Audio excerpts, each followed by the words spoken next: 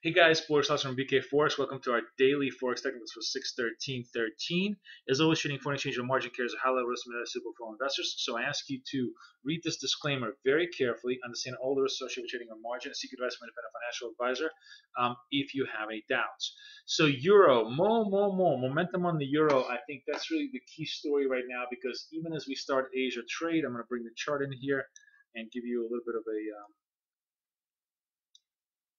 more of a eagle's eye view. You can basically see we're taking out brand new highs, taking the 3350s, and the run through the 3350s today really opens up the full possibility that we could run towards the 34, 35 barrier right over here. We've kind of right over here cleared this key zone area. Now, those of you who were trading this early probably had a lot of flutters because we took out the 33s, and then we came right back down and came all the way down to basically right below 3250s before recovering to close at the highs of the day. That was a relatively bullish candle, as you can see here, and that suggests that we may have further upside to go.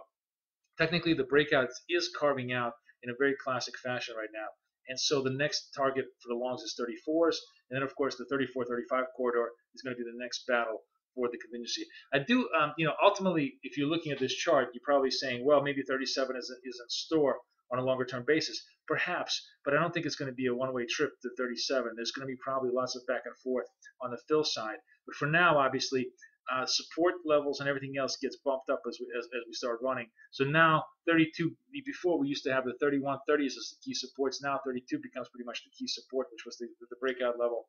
And to the top side, 34 is the next big challenge as we go forward.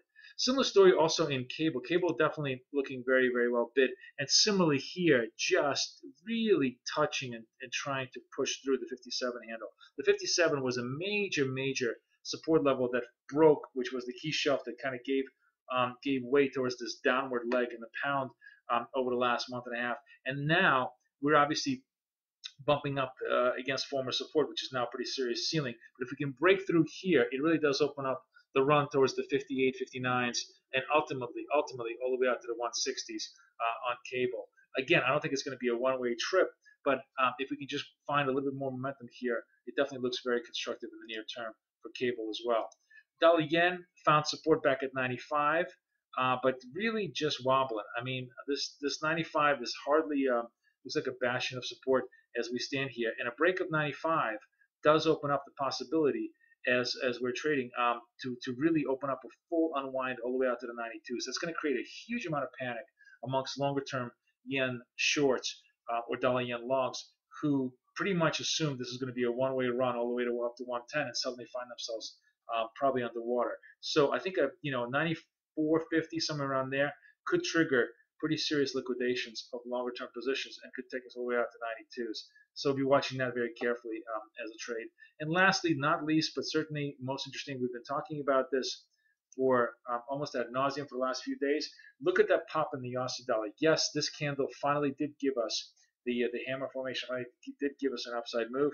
Although the upside to the does not look nearly as bullish as some of the other structures because we came off the highs. It's really when you want to close on the highs or close on the lows that gives you a much greater sense of confidence that there could be some continuation. Still, Aussie looks relatively good. 93 now is hardcore defense and hardcore support. We may be chopping around over here as we consolidate, but for now, 93 is a target to beat on the short side. That's the key support. And of course, the upside is really about 96s. If we can take out 96s, it puts us in more constructive reconstructive fashion and takes us back into the 96, 98 zone from which we fell off a couple of weeks ago.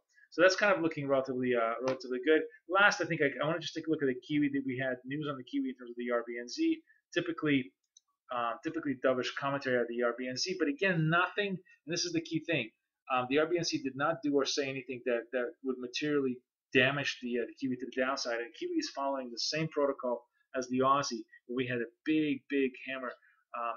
Sort of emotional bottom made a couple of days ago. And again, here, taking out the highs above 80, 26s puts you in a much more bullish structure all the way up to the 81s. So that's kind of how the night is shaping up. I wish you guys the best of luck and the best of trading for tomorrow.